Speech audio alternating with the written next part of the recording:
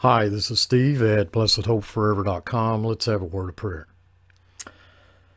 Gracious Heavenly Father, we just come into your presence by means of our Lord Jesus Christ and in the Holy Spirit. So thankful that we have your Spirit, the Spirit of God, to teach us all things. So thankful that we have your word. We are so aware of our limitations in our understanding. I just pray that you would filter out all of that which is foolish, but seal to our hearts that which is truth. For it's in Christ's name I pray. Amen. Well, we've got our work cut out for us. We've come to the third chapter of 1 Corinthians, in which we've been studying verse by verse. And in our last study together, we had come to the end of chapter 2, that we have the mind of Christ. Now, I want to just let you all know that this particular 5 verses that I think that, at least I'm hoping we're going to get through the first 5 verses of chapter 3, has really run me ragged. It is of the utmost concern on my part that what I'm about to share with you here, as far as my understanding of this passage, is the correct one. And as usual, I do not ask anyone to agree with me, but I think we've got our work cut out for us. I hope you'll bear with me. This is going to be a little tricky on my part. I'm not usually accustomed to facing such difficult passages as this, and I think there is a complexity to it, but also believe that there is a simplicity to it. I want to point out several things that I've noticed as I've come to the text to try to begin chapter 3 that I think are vitally important for us to keep in mind as we go forward. I also want to tell you that I have incorporated several tools into this presentation, which I think, at least I hope, will help you better keep track of my thoughts as I go along in trying to explain these verses as I see them. Doesn't make me right, but as we know, as we've learned from this study so far, the Holy Spirit will filter out all of that which is foolish, and he will seal to our hearts that which is truth. So I don't have any worry about that in that regard, but I would like to think and believe that my interpretation of this is what the thought that the Holy Spirit had in mind when he wrote this, because we are not looking at the logic of Paul, the feelings of Paul, but primarily we're looking at the words of God, the Holy Spirit, the author of this, in which he used Paul in all of Paul's personality, his characteristics, his expressions, to present the truth of his word. So the first thing that I want us to look at here as we go through this is how that chapter, the end of chapter 2 and the beginning of chapter 3 is connected by the word and. Now the King James Version, it has this word and here. Of course, in the Greek, it's also there. I checked to make sure that it's also there. The word kai in the Greek is and. So that is a connecting conjunction that continues the thought from the last verse of chapter 2 into the first verse of chapter 3. If we go back here and bear with me, because I'm just now getting used to I'm just now getting used to this tool here. This tool is one in which I can really circle things that will help you keep track of my thoughts and where I'm at on all this. If we go back to the last verse of and let's see if I can do that. Not sure I can switch pages here. Yeah, here we go. This is the we're looking at the second chapter here. We're going to go down to the last verse. It's this last verse is very important, I believe, because what we're looking at here with this is, and once again I apologize for my lack of understanding of this new tool I'm using. This verse 16, for who hath known the mind of the Lord?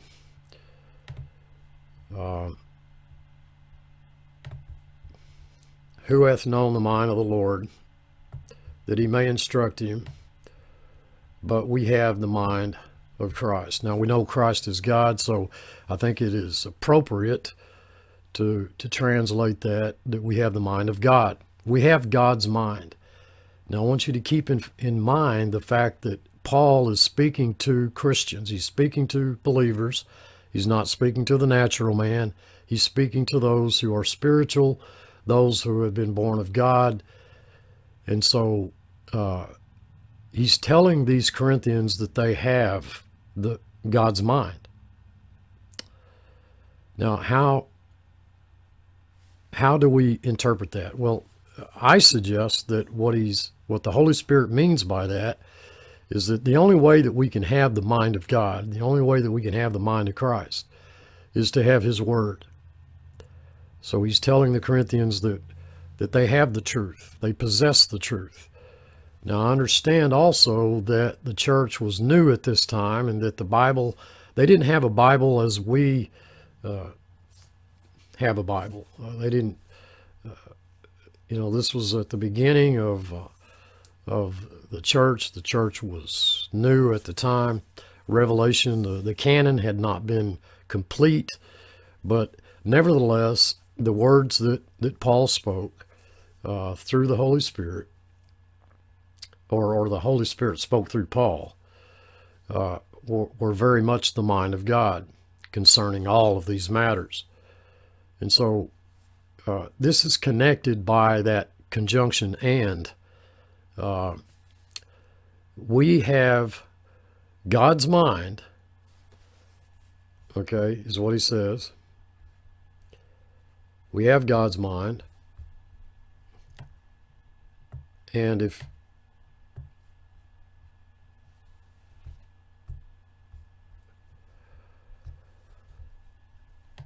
we have God's mind, and verse 1 of chapter 3, and I, brethren. Now, this also confirms the fact that he's talking to believers. I, brethren, could not speak unto you as unto spiritual, but as unto carnal. And we're going to stop right there a moment, and we're going to think about this for a moment. The common conception, I think, among many Bible teachers today, many of the commentators, is that there were those Corinthians there at Corinth, believers in the body of Christ at Corinth. Some were spiritual, some were carnal. Some were not spiritual. I do not think that that is what the text is saying. I'm going to suggest that there is every reason to believe that these individuals that we're looking at Paul speaking to in verse 1 of chapter 3 are spiritual. He's not saying that they are not spiritual. He's not saying that at all. He's saying that he couldn't speak to them as unto spiritual. And I think that is an important point, an important fact to consider as we go forward as well. They are not the natural men that we read about in chapter 2 who could not discern the things of the Spirit, that they were foolish to them. These are believers. These are brethren. He's writing to this church. And another thing I believe it is vitally important to take into consideration is the actual context in which this is Paul himself speaking to a body of believers, a church, an organized gathering, a body of believers in a specific location or a specific region called Corinth. So I think we need to be careful when we come to this verse and not just automatically assume that we can't speak on an individual one-on-one basis to one another in the way that Paul is referring to here. In other words, I meet a brother on the street, and I can't speak unto him as unto spiritual, but as unto carnal. That I make some distinction there between myself and him. You know, I'm spiritual, he's carnal, or we take that, we bring that down to an individual level, which to me removes us from the context of the Apostle Paul speaking to this church. We are not Paul, and we are not a collective body of believers receiving something from Paul. If we take that and reduce that down, or maybe there's a second application. I'll admit that there may be a secondary application when it comes to our interacting with one another individually, but I just feel the need to point out that in order to remain true to the context, this is Paul speaking to a body of believers in a specific region. He's speaking to a church. And so I'll just go ahead and put this right up front here for your consideration. I think that what we're going to find out when we go through this passage is that we are very much living this passage. We are either on one side of the equation or we are on the other in our interaction with other believers. But again, I stress the fact that this is Paul speaking to a church. It's not individual Christians speaking to other Christians. But I do believe that we are going to either find ourselves on one side of the aisle or the other. He couldn't speak unto them as unto spiritual. He's not saying they weren't spiritual, but that he couldn't speak unto them as unto spiritual. And I will also suggest that the word speak there is not as much, doesn't carry as much the connotation of well, I couldn't tell you certain things. There are certain things I couldn't tell you. Now maybe to a certain degree that's true, but I don't think that's how the Holy Spirit is using the word speak. I think the way the Holy Spirit is using the word speak here is that I couldn't commune with you, fellowship with you on that basis, on the basis of the fact that we were in agreement, that you know, I had to speak to you as those in which there was some division that existed between us, and that division, Paul, I think, would have said is not a fault of my own, but because that you were carnal. Now, in looking at the word carnal there in the text, what I want to do here is I want to actually go through this in the interlinear, which is, you know, the translation of the Greek New Testament. And I, brothers.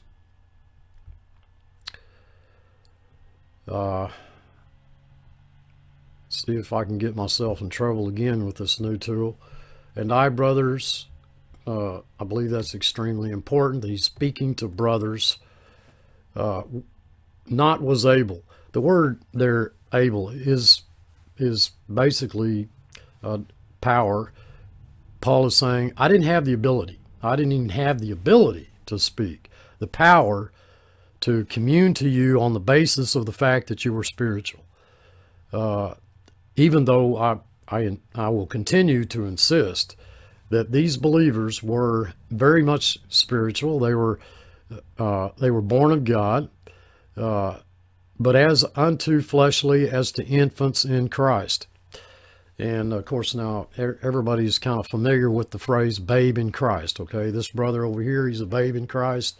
This brother over here, he's a grown up in Christ. He's mature. He's an adult in Christ. He's not a babe in Christ, and that is very much true. We have babes and we have infants in Christ, and we have those who are more mature, and that is a fact that can't be argued. However,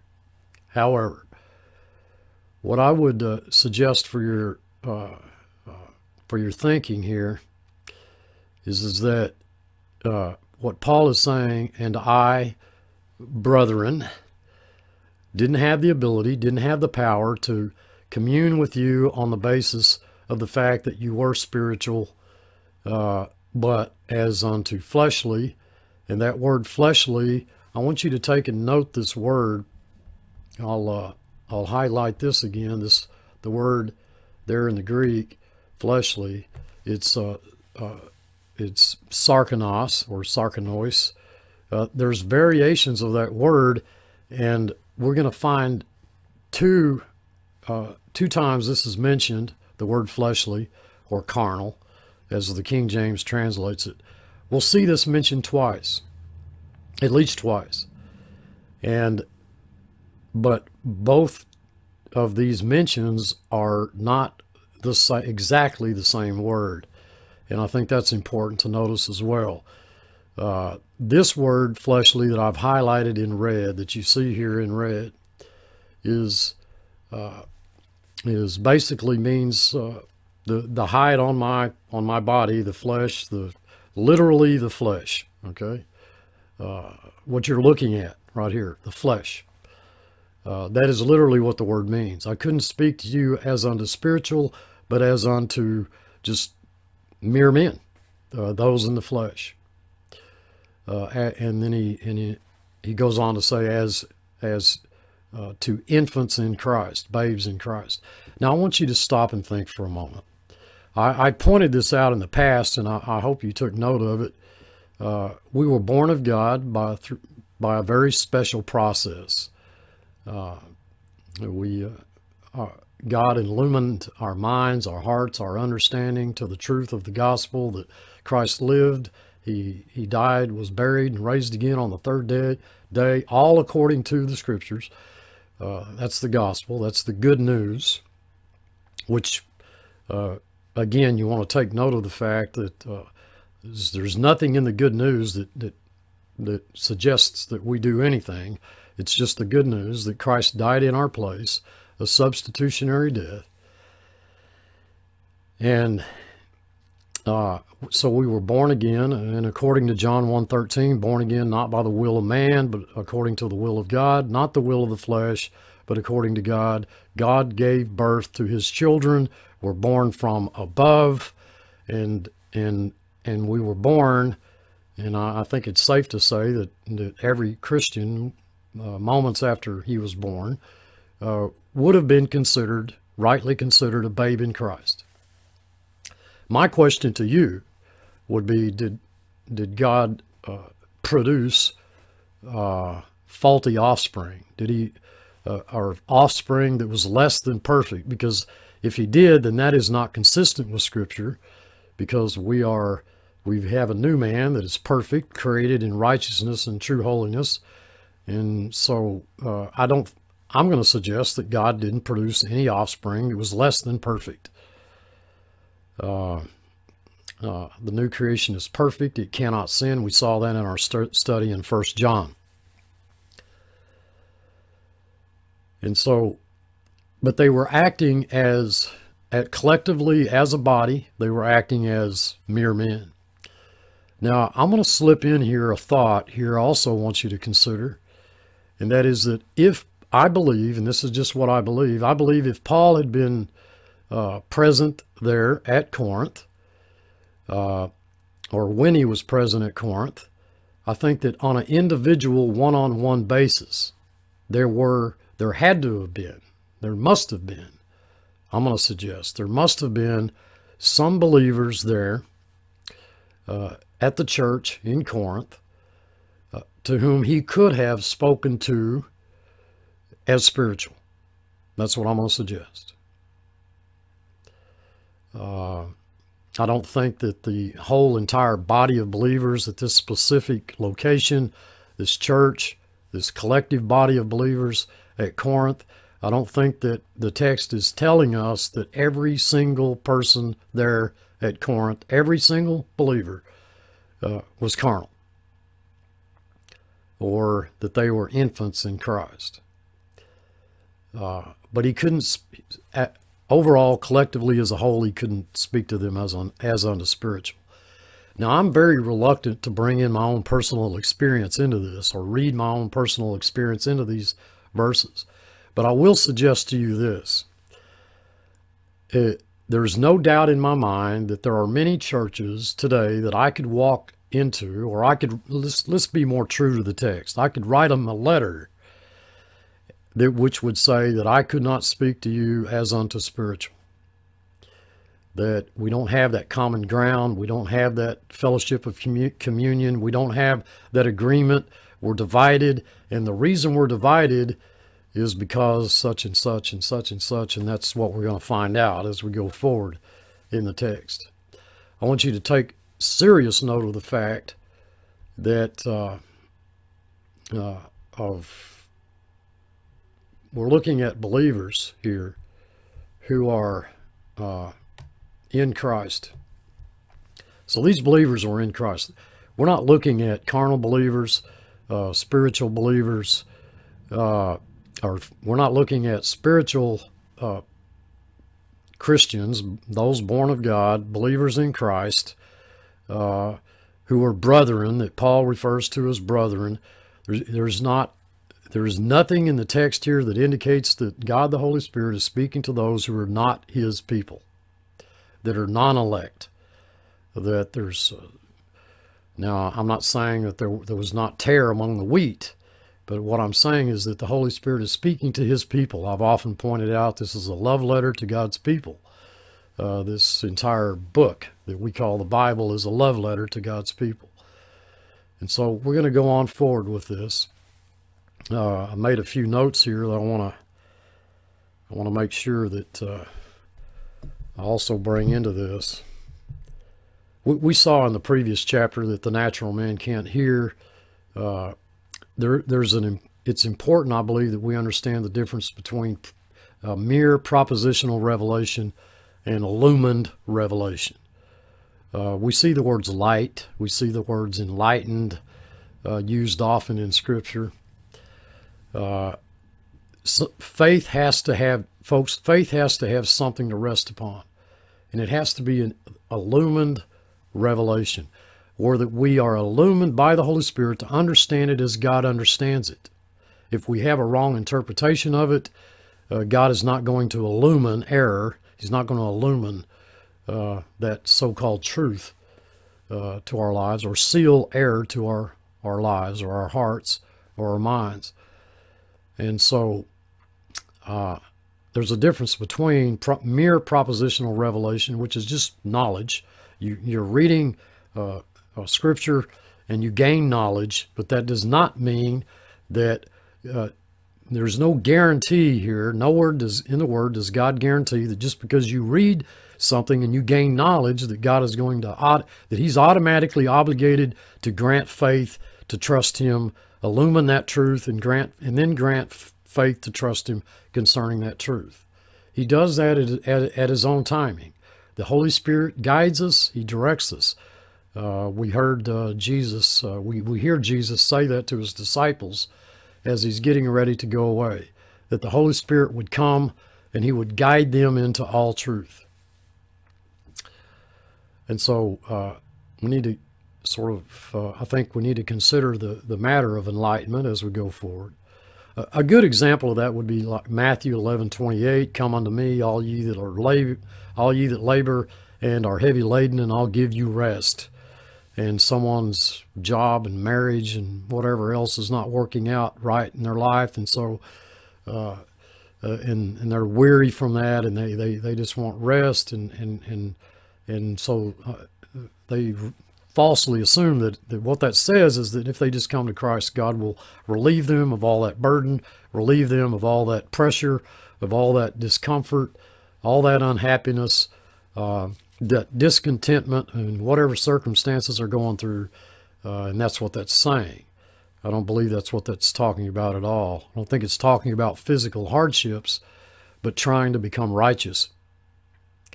If you're trying to become righteous in your own strength, on your own, through your own efforts, then you need to come unto Him.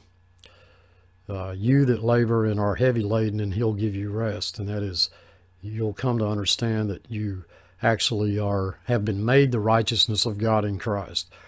Spiritual discernment is necessary in the life of the believer. So there's no chapter division at the end of chapter 2 and 3. He's speaking to brethren. He's speaking to those who are spiritual. There's no question but that they are spiritual. He just can't speak unto them as unto spiritual. It's a specific body of believers. It's plural there in the grammar. And I think individuals speaking to one another would be a little different. It's not really as much speaking as in telling them things, but it's communion. It's speaking in the sense that you have communion, you have fellowship, you're of the same mind. Didn't we read back in previous verses that they were to be of the same mind? Yes, we did. And this word "and" stands in between chapter 2 and 3. We have the mind of Christ, or we have God's mind, and so, you know, what Paul is saying, we have God's mind. These carnal, fleshly Corinthians, we all have God's mind, and I could not converse with you on that basis. I think that's what the text is saying. Now, if you have a different view, that's fine. That's how I'm reading it. But as babes, as infants, to whom I gave milk. Okay, we're going to look at that. Milk was what they needed. I think I'm starting to get a little used to this this little marking tool here. So we'll continue using that. Of course, now note that the Greek reads a little different. Obviously, it reads a little different than the English. So you're gonna. This is why much of the time, a verse that when we rightly interpret it, it doesn't sound anything like the translations. But milk I gave to drink, not solid food. For not yet were you able. Again, we see the same word. Just as Paul didn't have the ability, the power to speak unto them as unto spiritual, they didn't have the ability or the power, okay, to eat or consume solid food. I have spent a lot of time the past several days just meditating on, thinking about, well, what is milk, what is meat, okay? If we look at milk as something, well, it's a little less in value as meat, I think we're looking at that wrong. Both milk and meat are intended to nourish us, believers in Christ. The purpose for both is nourishment.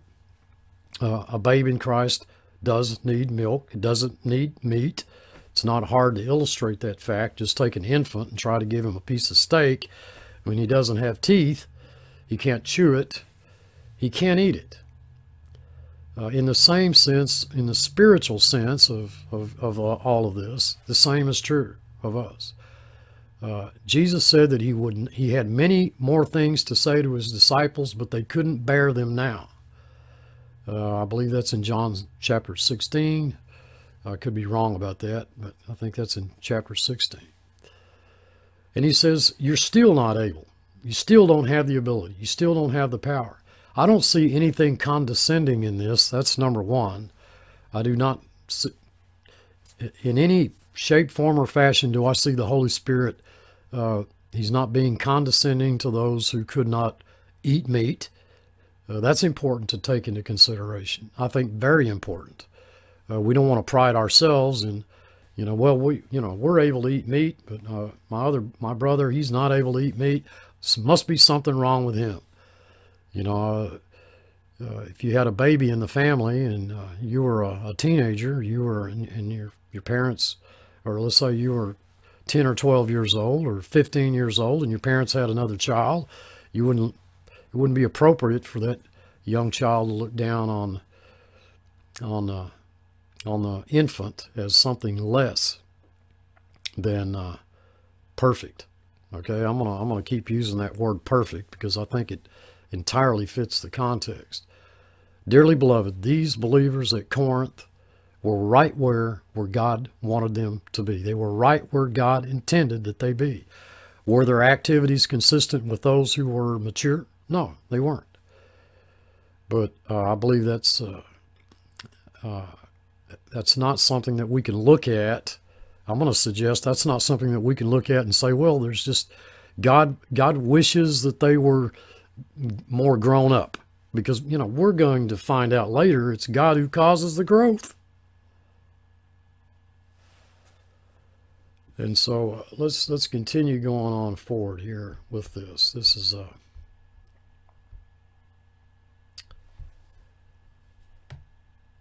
as we approach verse 3 here. They're still fleshly. Now, this word fleshly is different. It's the same word, it's just a derivative. It's a different form of that word. And it's sarkanoi. Now, I'm actually going to try to, let's see if I can do this. I'm going to try to take you to the word here. And I'll read you what it says. In this Greek word, it's pertaining to the flesh. It's carnal, fleshly, carnal, earthly. But I want you to take note of what this says. And I'll highlight it right here. It's from 4559 in Strong's. It's sarkakos. It pertains to behavior which is typical of human nature, but with a special focus upon more base physical desires. Okay, flesh. So it's a little more, I don't know, there's two words here for flesh. The second word is a little more fleshly, okay? It doesn't carry the same connotation as, well, in flesh. Paul, I believe, is telling these believers in the first word that we looked at as flesh, that they're in flesh, okay? But here, it has more of a negative connotation. So I think that's important to take note of also. So we'll go back to the text. Still for fleshly you are. That's a perfect active indicative. That is what they are. Wherefore there are among you jealousy and strife. Let's stop there at the word jealousy. The word jealousy is the word literally means to boil over with heat. Okay, if you put a pan of water on the stove and you boil it over, it's hot. This hot jealousy is a boiled over jealousy, and this and strife. The word there in the Greek for strife is quarrel, wrangling, argumentative. So, we're looking at words which the Holy Spirit uses to describe these young believers at Corinth, in which there was a hot boiling over. Actually, the word jealousy there, which is from that word hot, boiling over, it can be used both positively and negatively. The positive form of that is zeal. Okay, you're enthusiastic. You have great zeal. The negative form of it is, well, it's the same, except it has a negative connotation. So they're zealous, they're enthusiastic, but it's an enthusiasm which is going in the wrong direction, which is combined with very very hot, intense arguing, okay, and debating. And he goes on to tell them why. It's because you're walking according to man. Walking according to man. Walking according to the flesh. We know that we're to walk according to the Spirit, not according to the flesh. And we see that throughout Paul's epistles. It's that whole concept. In fact, we see that throughout the New Testament. And so, again, I'm finding nothing to really fault the Corinthians for here, because we would have to backtrack, folks, on a whole lot of truth concerning these beliefs. Keep in mind what God the Holy Spirit through Paul said to these Corinthians, these carnal, fleshly, hot, argumentative, over-enthusiastic in the wrong way Christians. Keep in mind what he said to them in chapter 1 and continuing on in chapter 2. An enormous amount of grace that was given these believers, in which God has nothing against him. He doesn't have anything against you. He doesn't have anything against me. We're looking at a stage of maturity here, in which we can't, and I hope I say this right, we can't make any forward progress really in the faith as long as we're clinging on to backward error. That's what I've said, and I've often said before too that I believe that theological error precedes moral error, and we see moral error in the lives of the Corinthians here. And that moral error was only the result of, and this is what I'm going to suggest, it was only the result because they were Christians, they were believers, they were in Christ. It was only the result of a lack of understanding. I've never faulted a believer for lack of understanding or in my life. I've never looked at another brother in Christ and thought, well, you know, there's just something wrong with this brother because he's not on the same spiritual level, maturity level as I am or someone else is, or he's not where I think he should be. And oftentimes, folks, I am convinced that we can look at another brother and we can make the mistake of assuming that he ought to be somewhere else other than where God has placed him at the present time. Well, God may be working in a believer's life in one area. We can take and drag that believer away from what Christ is doing. And that's not a good thing either.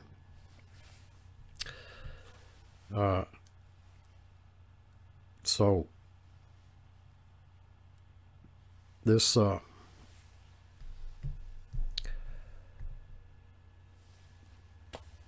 So, milk was what they needed, not meat.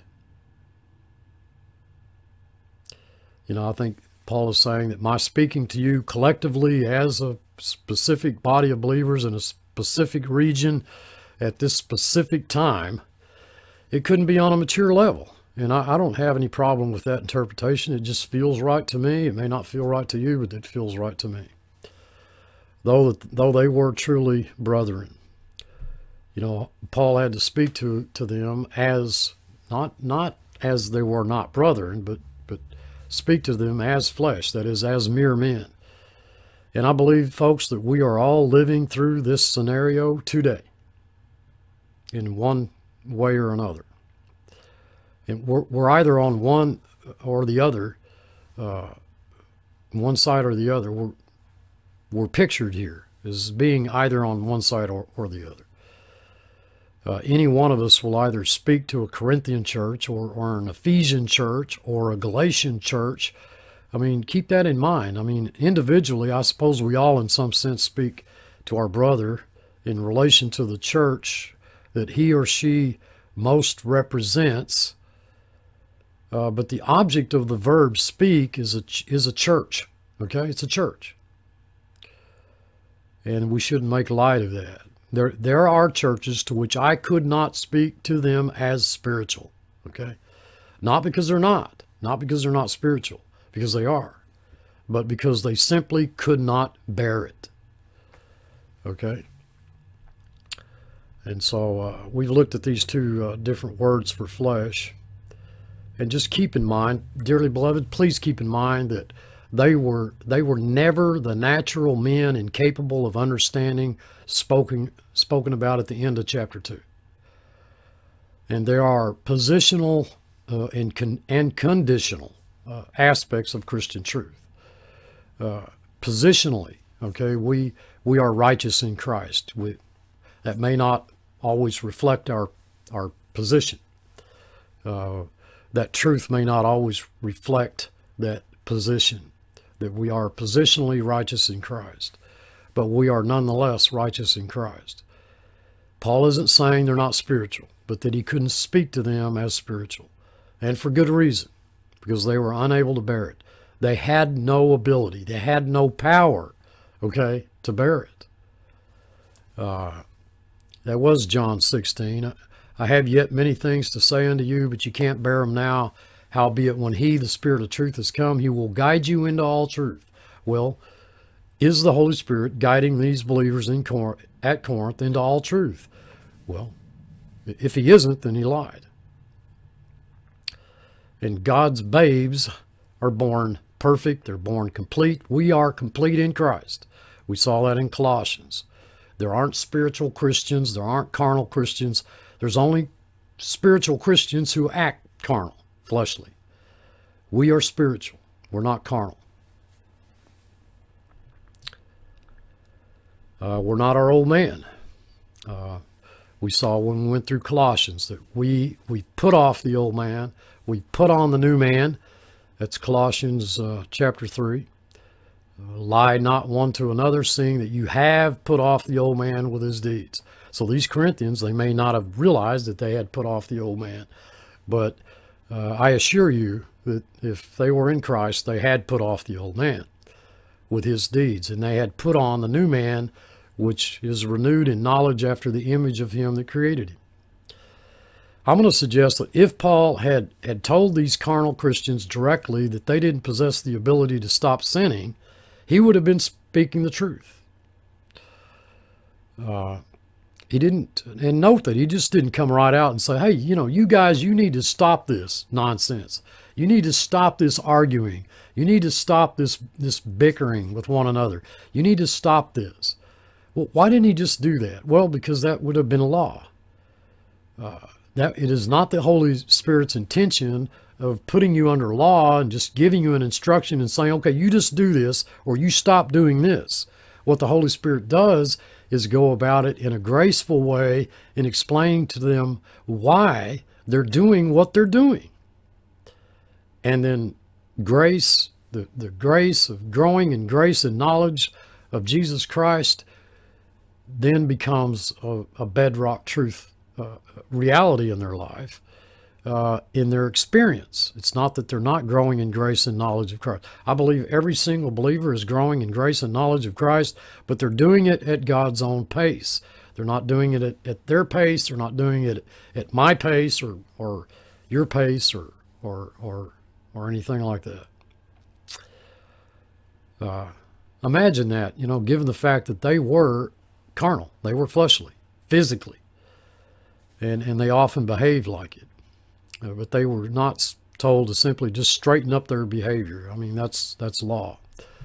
Now, in looking at milk and meat, I think it helps to keep in mind this milk and meat was mentioned elsewhere.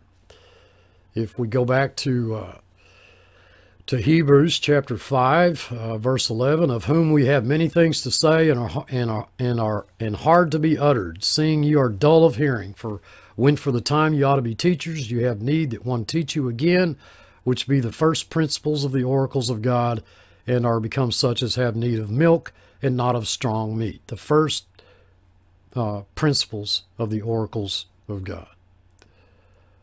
For everyone that uses milk is unskillful in the word of righteousness. The word of righteousness. Notice he doesn't say that for everyone that uses milk is unskillful in the word.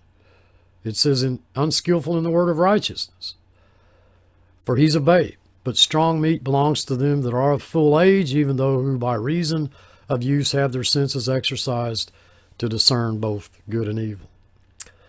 In Hebrews chapter 6, therefore, leaving the principles of the doctrine of Christ, let us go on unto perfection, not laying again the foundation of repentance from dead works and of faith toward God, of the doctrine of baptisms and of laying on of hands and of resurrection of the dead and of eternal judgment. And this we will do if God permit. You're looking at some of the basic principles of the faith there, repentance, faith toward God, the doctrine of identification, of the laying on of hands. That is, you don't want to share in the sins of others by laying on hands on them too quickly, and of value, or placing them in a sort of or categorizing them, labeling them as being something that they're really not, and of resurrection of the dead, and of eternal judgment. There is no judgment for those of us in Christ. But this we will do, says the writer of Hebrews, if God permits. We need to face the fact, as awful as it might seem on the surface, that there are some that God does not permit to go on to maturity. The text clearly says that. Hebrews 6:1, or Hebrews 6:3. Hebrews 6:3, not everyone's going to go on to maturity. It's only those that God permits to go on to maturity. Now, if you want to know why that is, you'll probably have to take that up with him. I couldn't give you a direct answer on that. But Christian spirituality, inexperience, is the realization of who we are in Christ positionally, and that position doesn't change, that we are eternally secure. It is a conscious, the consciousness of fellowship with the Spirit of Christ, where there's never any condemnation, or that we trust God in relationship to the truth that He's illumined to our hearts, that He's sealed to our hearts, or that we then also reckon, Romans 6:11, reckon yourselves dead to sin, but alive unto God in Christ. It's a walk that's really uninterrupted by the manifestation of the old man, or the characteristics of the outward expressions of the old man. Fellowship need not be interrupted because of that. That's the provision that God made through reckoning in Romans chapter 6. In 1 John, we saw we're being cleansed of all sin as we walk in the light. So as we walk in the light, we're being cleansed of all sin. That means we're sinning as we walk in the light.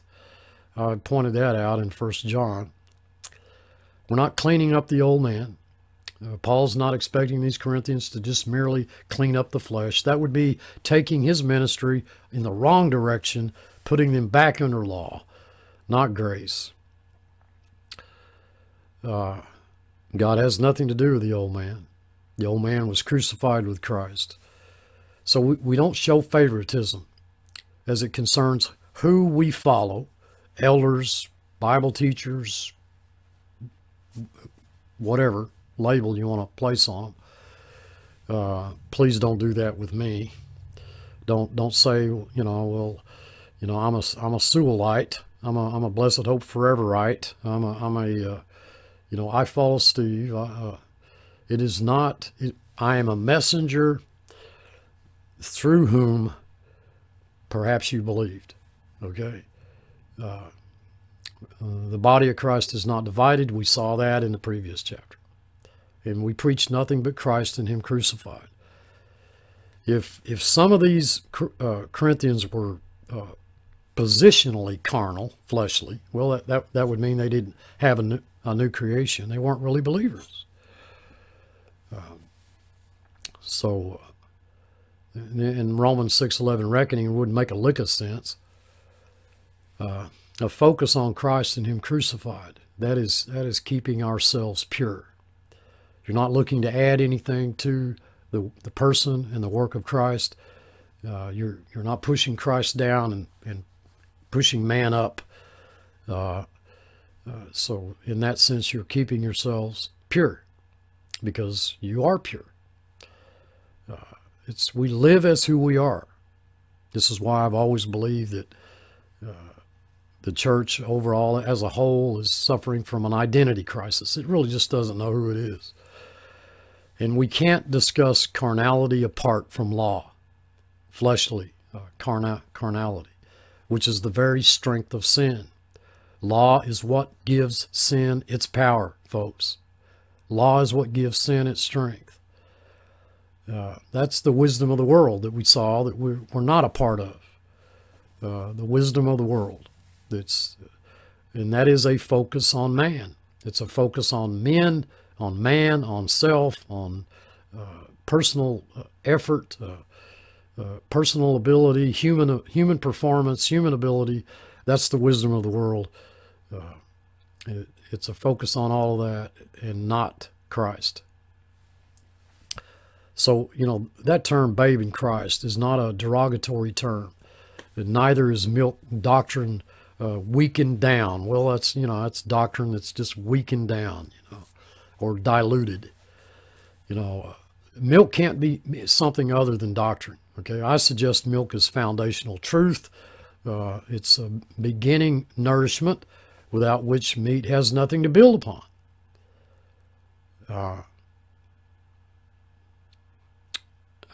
For no one can lay a foundation, verse 11 is going to say, other than the one already laid, which is Jesus Christ. You show me a house without a foundation, I'll show you a church in Corinth. Okay? I mean, now, don't misunderstand me. The foundation was laid, the foundation was Christ. It's just they weren't building on that. They were building on one another, okay? And who they favored and who they thought, was better than someone else. There was a lot of arguing, bickering, hot debated arguments and bickering according to the text. There was a lot of arguing going on over who was right, who they should follow, who they shouldn't. So it could be that we've just turned this all around as well. That wouldn't surprise me. We've turned around so much of God's word we turned it from God to man. Milk is fundamental, foundational truth. It has to be. It's not something other than that which is nourishing. Knowing what God's done for us in Christ, He being the foundation upon which God's building is being built. We're not doing the building. We're going to see that. So I'm just kind of giving you a little preview of what we're going to be looking at ahead here. I can't say meat's growing in grace and knowledge of Christ and milk is not. I can't say that.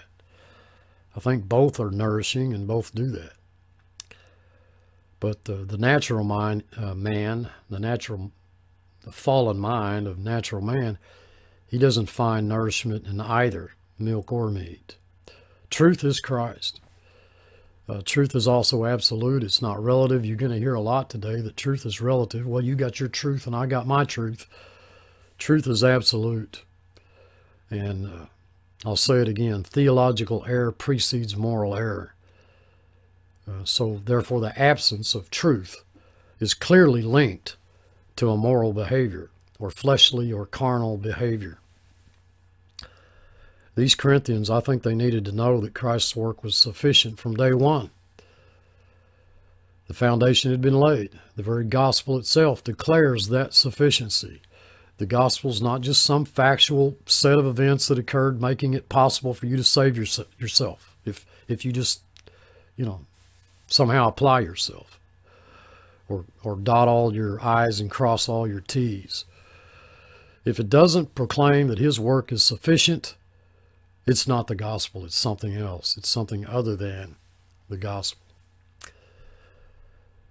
In verse 10 of this chapter, we're going to read, according to the grace of God, having been given to me as a wise master builder, I've laid the foundation, that is Christ, but another's building upon it.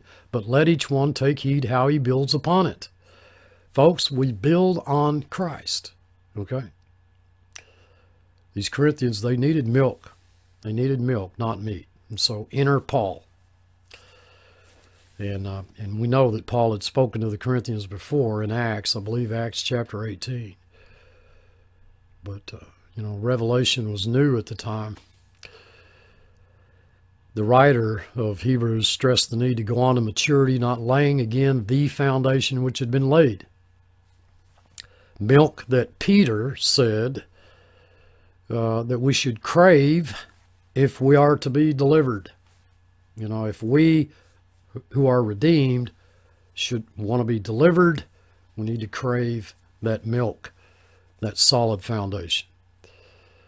1 Timothy chapter 5, that laying on of hands, that's hastily appointing elders or pastors, you know. You know, here in Corinthians, it's, you know, I am of Paul, I am of Apollos, I am of Cephas. And notice he mentions this twice. In fact, it would probably be a good idea if I went back here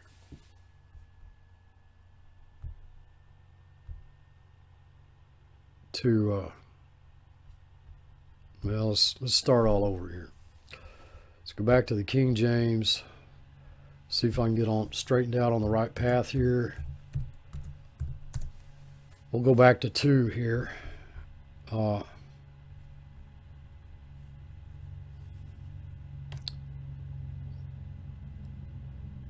Bear with me here. Or maybe it's 1:10 that I'm looking for. 1 Corinthians chapter 1, verse 10. This is the King James.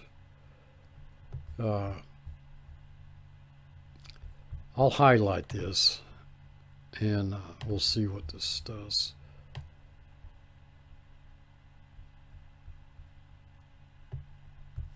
Now I beseech you, brethren, by the name of our Lord Jesus Christ, that you all speak the same thing, and that there be no divisions among you, but that you be perfectly joined together in the same mind and in the same judgment. Now, how can we be perfectly joined together in the same mind and in the same judgment? Well, because we have His Word. It's only His Word that would allow us to do that. And he goes on here. He goes on to say here, the same thing that we're looking at in chapter 3. You know, every one of you says, I am of Paul and I of Apollos. And now notice he says, every one of you says, all right, every one of you.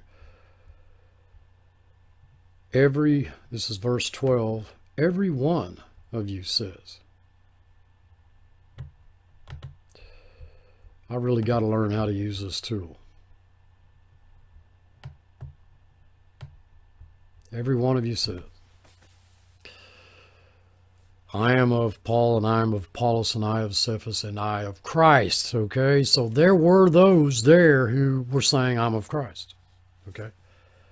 So we can't say that, and this is just my opinion, we can't say that every one of these individuals we're looking at that he's speaking to here, especially in chapter 3 here, he's not saying that there were not some there that he couldn't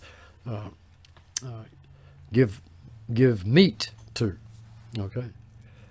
That they were just collectively as a whole, every single believer there at that specific church in Corinth was fleshly. That's we can't come to that conclusion. There were those who were saying clearly saying that they were of Christ. So we don't want to share in the sins of others by you know, laying hands too quickly on Paul or Apollos or Steve or whoever. We're a very unique creature. We're a dwelling place for God in Christ, in which the Word becomes flesh again. Once more, the Word becomes flesh in His body. God's building a spiritual house with its head, the Lord Jesus Christ. It makes one perfect man. And as the head, Christ becomes the Savior of the body. the children of God, these, us being his children. We are literally, quite literally, created cells of living tissue that are, we're a race of Homo sapiens that is distinctly different from the natural man. God contrasts that quite well. We're not little Christs running around everywhere, but we are a single Lord. His body we're bone of his bone, flesh of his flesh. We are so much a part of himself that though now and then our faith fails and we deny him, he can't deny us. And the reason he can't deny us is because we are his body. So he can't deny himself. And these two species of Homo sapiens, they confront one another as light confronts darkness. We recognize other believers when we see, most often, that is, we do. We recognize one another, and the world does. It recognizes its own people. I recognize my brother in Christ,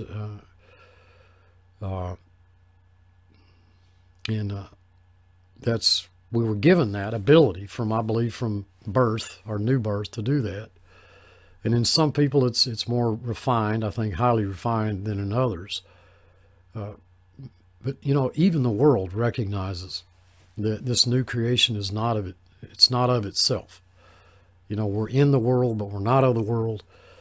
And even though sometimes it may envy us, nevertheless, it does feel at ease with itself. It feels ill at ease around us in our presence, or it feels condemned by our presence. And we can work together in many ways. The world, God gives a common grace. It can work together in harmony in many ways for the common good. But the biggest hindrance to that harmony is seen when members of either species pretend to be what they are not. We're getting a glimpse of that a little bit here among the believers at Corinth. It's when the man of the world pretends to be a Christian, or the Christian tries to identify with the world. We're going to get more deeper into this, I think, as time goes by. I want to take a moment to thank you all from the bottom of my heart for your continued participation with me in these studies. I'm really enjoying them. I hope you are too. I want to thank you all for your messages. I read every one. I really appreciate your comments. Even though I may not respond, I really do appreciate them. And I appreciate all of your support. Until next time, folks, rest in him. He loves you with a love that's everlasting.